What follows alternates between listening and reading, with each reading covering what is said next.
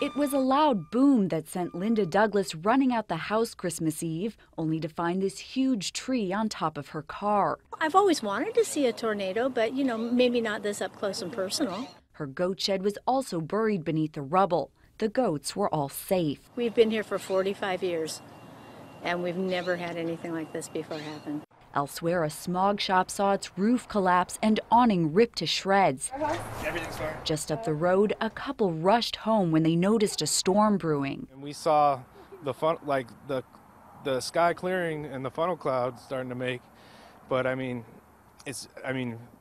seconds later it was gone, so we knew it had to be back towards Dorado Hills or Dorado County. Luckily, just a few loose shingles and a knockdown fence next door. Definitely a sigh of relief. It was just one of multiple tornadoes reported across Northern California Christmas Eve. So far, no reports of any injuries.